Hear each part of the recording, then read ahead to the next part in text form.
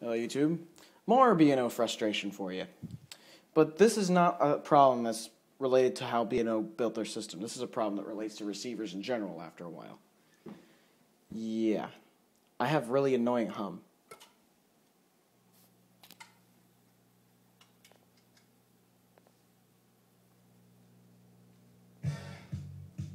I play music, you hear it just fine. But there's this hum undertone.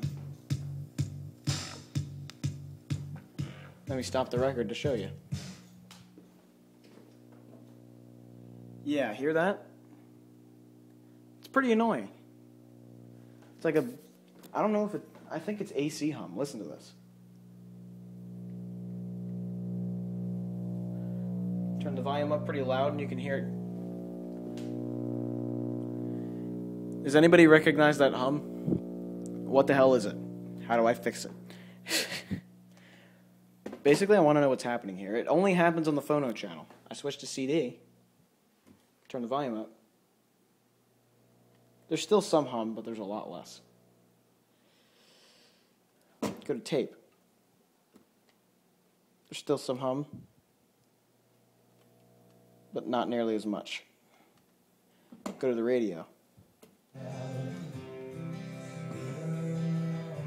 When you go to the radio, you can't really hear it because it's non-existent.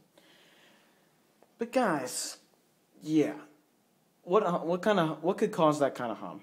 I've already distinguished that it's not the turntable. I mean, I'll show you even. I'll stop the turntable completely. Just turn it off.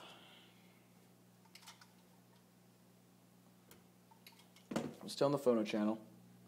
I'll unplug the DIN cable. The hum gets a little bit louder too. So, my question is, what is this hum? Is this a grounding problem, do you think? It has a distinctive sound about it. This is without the cable plugged in. There shouldn't be any hum without the cable plugged in. None. But there's more. What the hell's going on here? If anybody could tell me, that would be fantastic. Yeah.